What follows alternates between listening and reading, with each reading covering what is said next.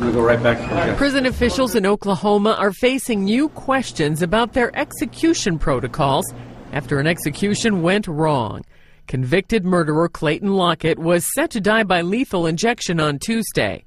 But after the first of the state's new 3-drug combination was administered, Lockett began breathing heavily, writhing, and clenching his teeth. There was some concern at that time that the drugs were not having the effect. Prison officials stopped the execution and lowered the execution chamber blinds. It was my decision at that time to stop the execution. Lockett died a short time later. The inmate suffered what appears to be a massive heart attack and passed away. Lockett's execution was the first in Oklahoma to use the sedative midazolam as the first drug.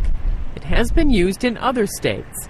Death penalty opponents have been challenging Oklahoma's execution protocols because the state won't reveal how it's getting its lethal injection drug. Rather ironic, because it's the whole issue about the legal battle has been over the drugs themselves. Oklahoma's governor gave a second inmate who was set to die on Tuesday a 2-week stay so corrections officials could review their procedures.